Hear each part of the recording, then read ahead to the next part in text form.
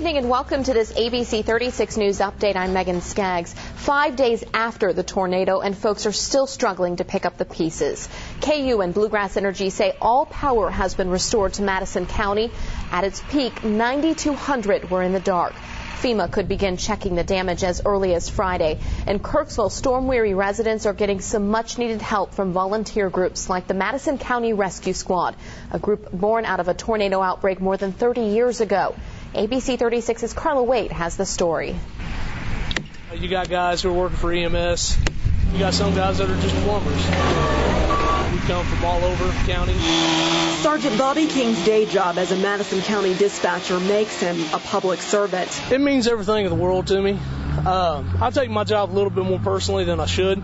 All of Madison County is my neighbors when I'm a dispatcher. But volunteering with the Madison County Rescue Squad makes him a sight for sore eyes. Reality is really setting in right now. After 5 days and still so much work to do after his home was leveled by the May 8th tornado, with the arrival of the rescue squad, Leonard Tudor focuses on something other than the devastation around him. It's easier to work at night, so we've been doing a lot of night work trying to do cleanup.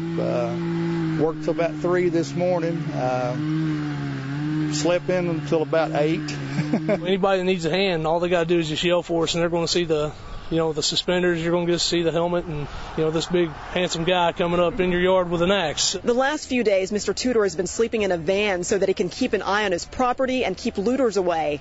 And today, he's been keeping an eye on the forecast. We've got a major job cut out for ourselves, and then the rain now is going to make that more complicated. For somebody to take advantage of people, it just, got a bunch of us riled up, and we decided we were just going to, come out here and do something about it. Using some donated equipment, the squad is focused on debris removal here, but they do all kinds of work. There's something out here that somebody can do for you, and we're going to do it for free of charge. Now, if you want to give us a donation to the squad, we'll take it, but, no pressure. And whatever burdens they can't lift, they're glad to share. In Madison County, Carla Wade, ABC 36 News.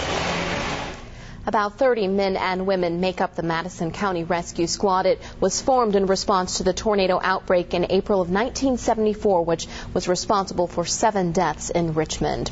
That is going to do it for this ABC 36 News Update. Be sure to check out more stories, weather, and sports at WTVQ.com.